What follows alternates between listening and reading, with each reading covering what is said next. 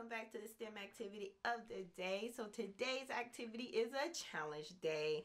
So like last week, this challenge is going to be creating a chain reaction. So we're going to use domino pieces or wood block pieces to create your own chain reaction. Now, the objective is to create a chain reaction using the wooden pieces that goes over the bridge and under the bridge. One bridge that you have to go over and under.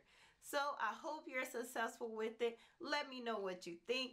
This is a challenge day. Let's do it.